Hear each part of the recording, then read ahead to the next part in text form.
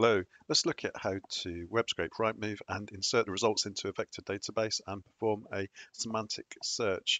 The reason for doing the semantic search is because estate agents are not always accurate with their description. I'll say that to be diplomatic. So what I've got here is 70 results. I've searched for Bath area in the UK, 20-mile radius, between 250 300,000 pounds. It's found 70 results, believe it or not. I've told it not to show retirement homes, buying schemes, etc. So we've told it to find detached, nor new home buying schemes, retirement home. It's found 70 results. So in the previous video, I showed how to web scrape with, just close that. I'll just fire that up again in a second. So let me just show you the web scraper if you haven't watched the previous video. That is what I copied and pasted from here. So you copy and paste that, put that into URL, and that's what requests will go and get. Problem being is that it would get everything. So I've told it to skip these words, these keywords. If any of those words are in the description, it will continue in the for loop. See there. Don't worry too much about this code. I can put the link to the previous video for this particular code. So what I'm going to do now is I'm going to start up Docker, which will run Qdrant. Qdrant's vector database. Just go to qdrant.tech. I'll put the link in the description. Get the Qdrant database, and I'll put a link to the semantic search tutorial as well. So I've already fired up Jupyter Notebook, so if we skip across to that, and pip install sentence transformers, numpy pandas, tqdm gives you the progress bar. We're using the sentence transformer all mini LM L6v2, which is not the most up to date, but it does the job, so I'm happy with that. So let's do the imports, set the model.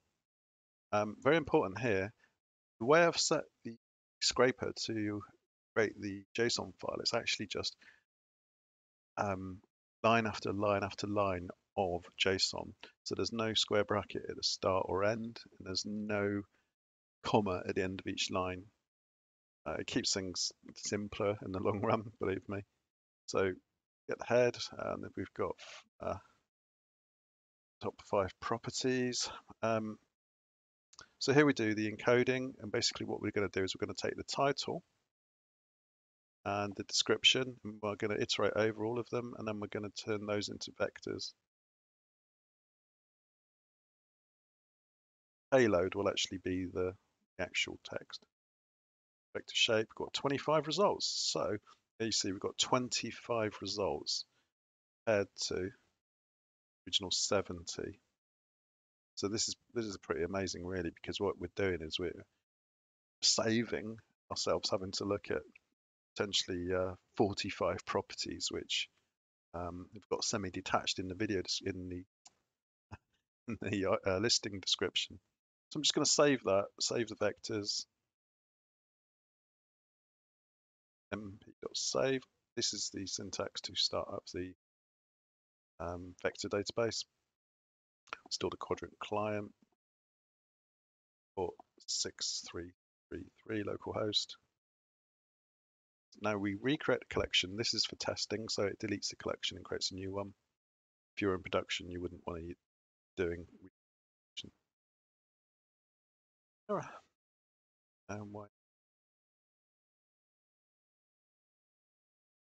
Let's run the code from all cells.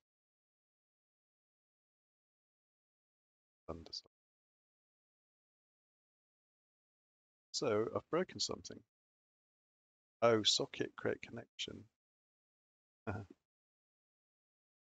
There's me doing a demo and it wasn't actually running, so let's just run that little bit again. So we'll do here. Now because it's running, we can recreate the collection. And what we're doing is we're mapping file name, file description, path, with JSON loads, and then it's actually creating the payload. So that's the That's all of the JSON. And we'll pick out the bits we want from the JSON once we've found the correct results in the semantic search. So go in, vectors, payloads. Payload's just an object at this point in time. Do the upload the collection, including vectors and payload. IDs it can generate itself. The batch size is 256. That's how many vectors will be uploaded in a single. After that, you have to start batching them. This is all of this is copied and pasted from Qdrant.tech. So this is their neural searcher. Basically, this uses the sentence transformer with the model, and it creates vectors of your query, and it looks for results which most closely match your query, which is what we want. Then it just limits the results to 5. So if I keep going, I just want to search for a property attached with a garage. And here we go. So that's detached and it's got a garage. Good. So bear in mind that we started off 70 properties, and these were the 70 it originally found.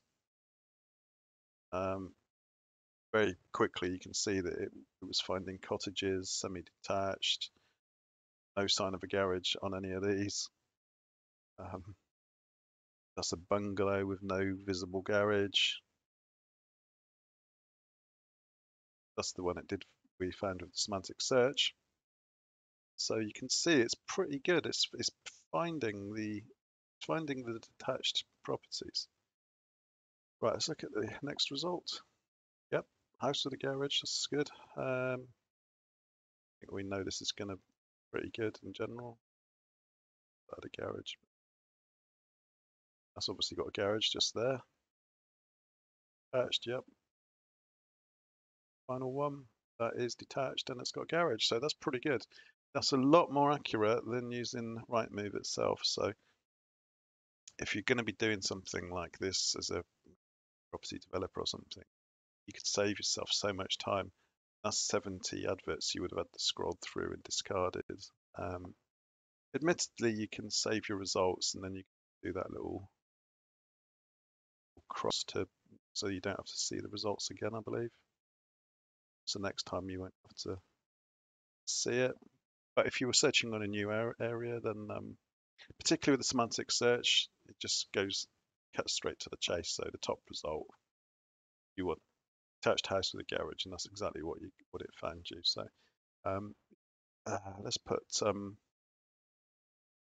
near a school. Let's try that. Quite often people want to find a house near a school. There we go, 3-bedroom detached house near to a primary school. I know we've seen it already, but obviously this is the top result for a house with a garage, which is near a school. Now we can see that's St. Michael's Primary School. So the vector database contains the payload. So this is the payload, and it returns the payload, but it searches on the vectors. That makes sense. So yeah, just go to qudrant.tech, and you'll get pretty much most of what I've shown here. All I've really changed from what they would show I've changed the name of my JSON file. I'm using CPU instead of GPU. I'm picking out title and description.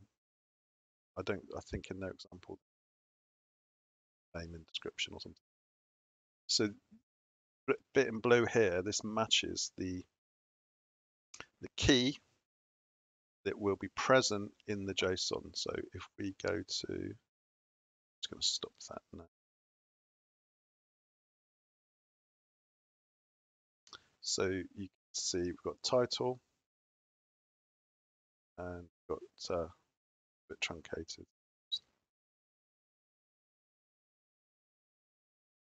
Across. So yeah, so you've got title, description.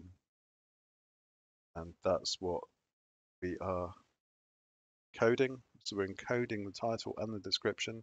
Sometimes we were getting detached in the title, but not in the description, and vice versa. So to cover both bases, I was going to I've chosen to make it include the title and description when it encodes it. So that should give us better results.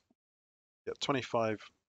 So there were 25 results in the JSON file, 25 lines, 384 vectors. More vectors you have, I believe, more accuracy you may get, depending on kind of style of your data. 384 seems to work fine, and guessing that's a bit quicker. And in the MP save, so that's the vectors, that's based on their example. That's straight from their example. Yeah, and pretty much everything else downwards is from the Qdrant.tech example. The neural searcher, that's just 2 lines which actually use their class. In the text equals, and then put in quotes what it is you're searching for. So that's the link there to Qdrant. That was the actual. Show you that.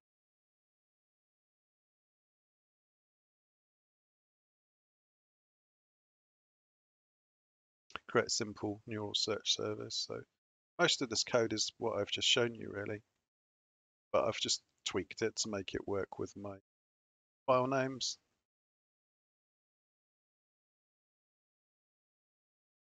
Didn't use CUDA. Yeah, that lines equals true, really important. Without that, you'll start getting lots of very large errors, especially if you're using Jupyter. I can show you, I can prove that, in fact. We didn't have lines equals true, we'd be in a world of hurt with some horrible errors, and not easy to troubleshoot either. So if I run that, runs fine there, tries to encode, it's working because I think it's, there we go. Should get down to here.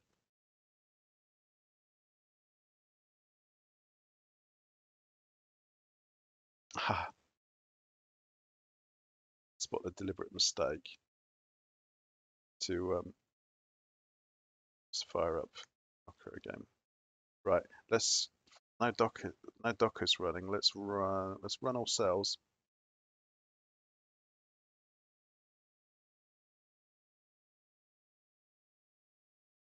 And lines equals true has reappeared. Right. Again. Getting bored. I do apologize. I'm just trying to show what happens if you didn't. Yeah, here we go. So if you didn't do lines equals true, get this error, which is just horrible. Trailing value error, trailing data. Remember that if you ever see value error, trailing data, to go lines equals true.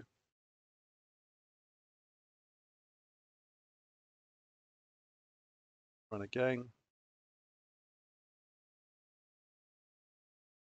Happy days, we've got a working program and we've got a result. So obviously the other thing that they show in, sorry about that, show in the documentation is how to go right down to the how to deploy the search with Fast API. It's pip install Fast API, UVCorn. You're not supposed to use UVCorn in production, but just for testing, that's fine. Then you've got the API endpoint, API/search, pass in a string, then that string makes its way to text equals Q because Q gets put into the search startup, and eventually you will get your results via the API rather than, well, I did it in Jupyter Notebook, but you can do it just in plain Python. HTML, JavaScript front end for it. So yeah, world's your oyster really. But yeah, Qdrant, very good. And obviously it's an alternative to using FAISS, which I tried in the earlier video. I think it's 2 videos ago. I tried using that, but it over wasn't over accurate. So I actually prefer using just gonna stop that now. I actually prefer using